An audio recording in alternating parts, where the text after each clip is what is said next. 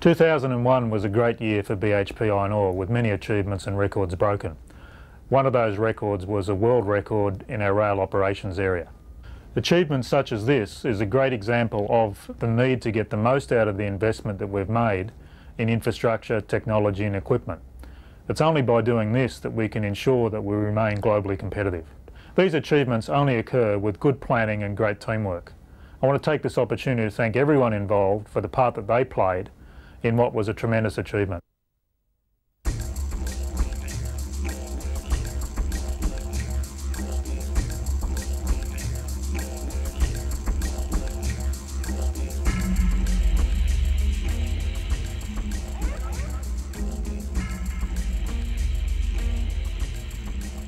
In a world of superlatives and record-breaking events, it's easy to become blasé about truly mammoth achievements.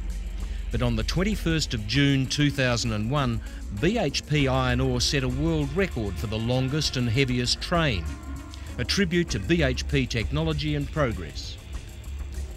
7.353 kilometres long, 682 ore cars weighing 99,732.1 tonnes and carrying 82,262.5 wet metric tonnes of iron ore over a 275 kilometre segment of the journey from Newman to Port Hedland.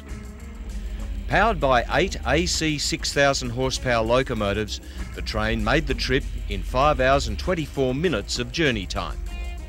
Train number 3143 was assembled and run to test new technology and to evaluate the potential operational capacity of the Newman to Port Hedland Railway, used to transport iron ore from BHP's Newman and Yandi operations.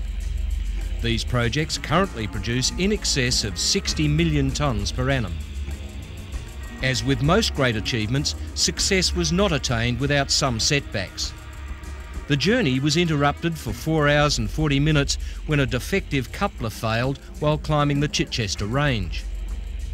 Once repaired, 2 additional locomotives were used to push the train for about 1 kilometre to the top of the range before the train was returned to its original configuration.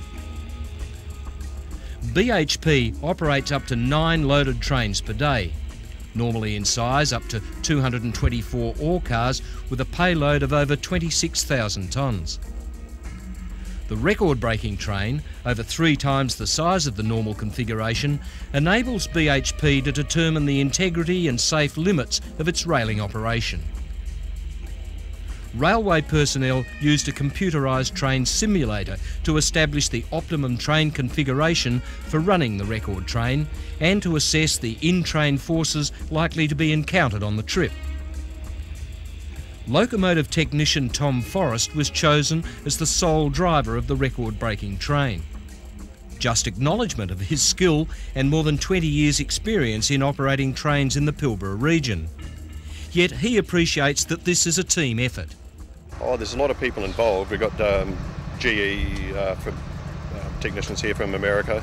There's a lot of people involved in Hedland, rail crew supervisors and people like that. And there's a lot of people put a lot of effort into getting this to where it is now. Tom operated the entire train by transmitting signals from the front locomotive through a solid-state electronic system known as Locotrol 3, which controls remote power distribution in the other locomotives. The record train was the first opportunity to fully test the Locotrol system, with a full complement of powerful AC 6,000 locomotives, and gave a valuable insight into the railroad's operating capacity and rolling stock capabilities. Even the temporary hold-up through the ranges provided the company with valuable knowledge to avoid future delays. The achievement of a world record was a source of pride to BHP and Tom Forrest. Going out to break a world record, and I think everyone should be, very excited about it. The achievement now presents BHP with an obvious question.